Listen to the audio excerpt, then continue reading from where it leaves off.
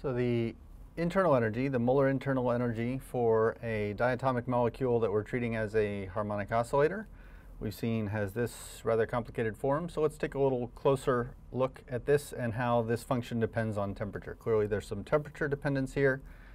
We have at least briefly talked about the cold temperature limit. When the temperature gets very cold, temperature goes to 0 Kelvin. This ratio of the vibrational temperature property of that molecule over the temperature, that's going to become very large.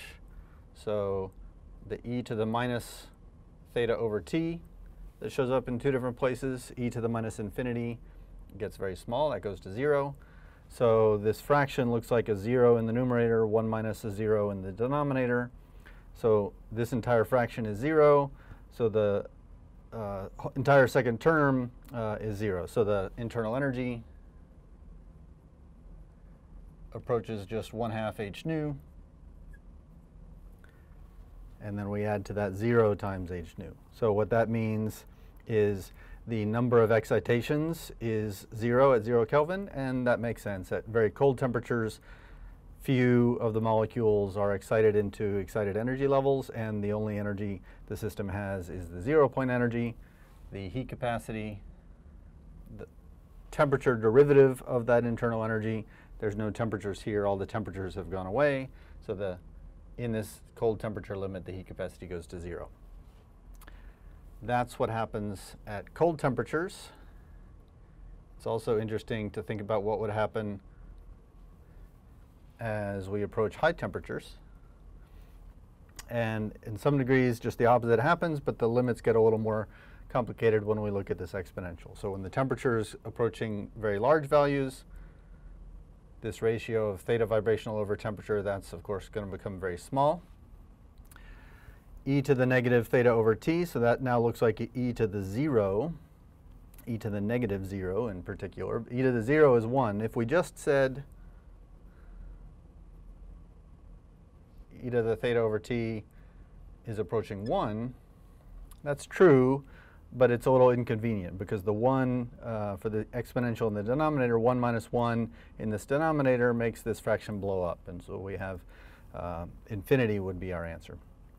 It's a little more informative if we remember that e to the x, when x is a small number, whether it's 0 or a very small number, e to the x can be approximated by its Taylor series, 1 plus x plus 1/2 of an x squared plus, and so on. So the smaller x is, the fewer of these terms we have to include in the Taylor series. This approximation is equivalent to just saying forget about the x and the x squared and all the terms, just say it's equal to 1. That's only true in the limit where the temperature has become infinite. At very high temperatures, if we want to include one more term in this series and say that e to the x is 1 plus x, ignoring the x squared and the higher terms, then we could say that e to the minus theta over t is approaching 1, but more specifically, it's equal to 1 minus theta vibrational over t. And then we've ignored the terms beyond that. So with that approximation, then the internal energy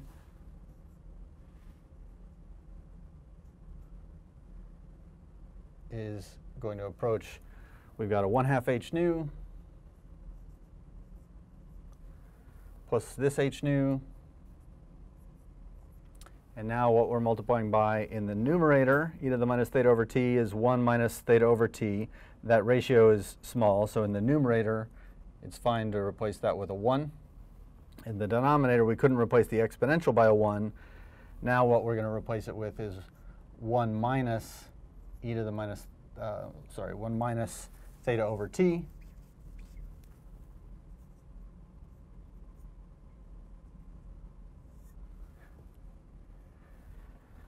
So we've used this extended approximation, this Taylor series, because this 1 is now going to cancel this 1. And when we do that, 1 minus 1 cancels. Negative theta over t in the denominator makes this look like So I've got an h nu out front. Negative negative theta over t in the denominator looks like t over theta. And we can simplify a little further if we remember that let's put that up here, h nu is equal to k times theta. So this h nu I can rewrite as k theta.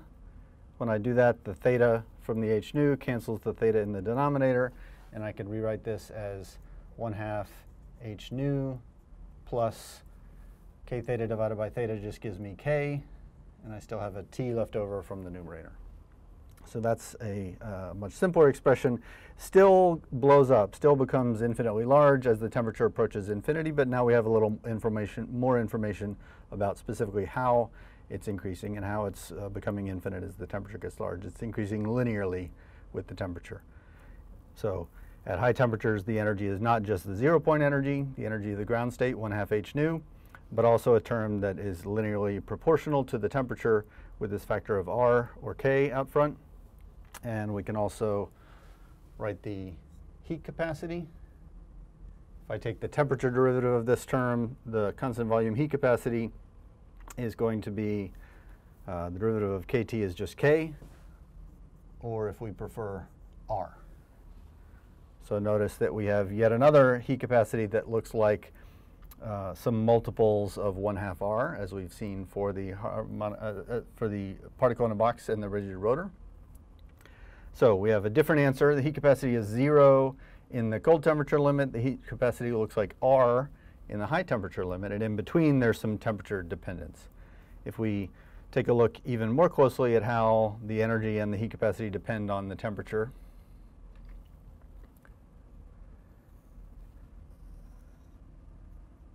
so if I have temperature on this axis, if I plot how the internal energy due to vibrations, if I plot this function as a function of temperature, what it's going to look like is it's going to start out at 1/2 h nu at cold temperatures. We know that from the cold temperature limit. It's going to look like a function that depends linearly on temperature in the high temperature limit.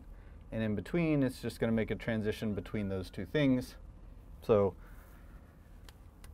when temperature's low,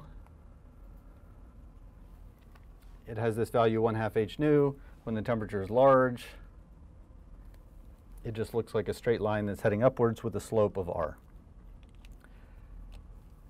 So that's how the internal energy depends on temperature. The other property that's interesting to look at is how the constant volume heat capacity depends on temperature. And that's just the temperature derivative of this curve. At low temperatures, it's flat. The temperature derivative is 0, as we've seen here. At high temperatures, the slope is approaching constant, and that constant is the gas constant. So what the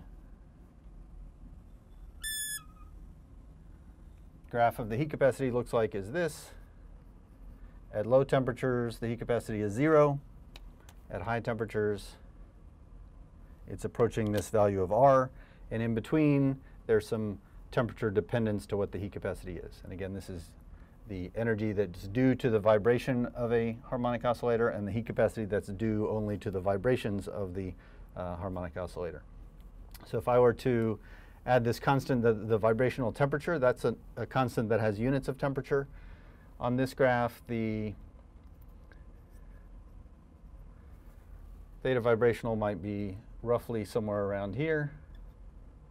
And what we see is that when the temperature is quite cold compared to the vibrational temperature,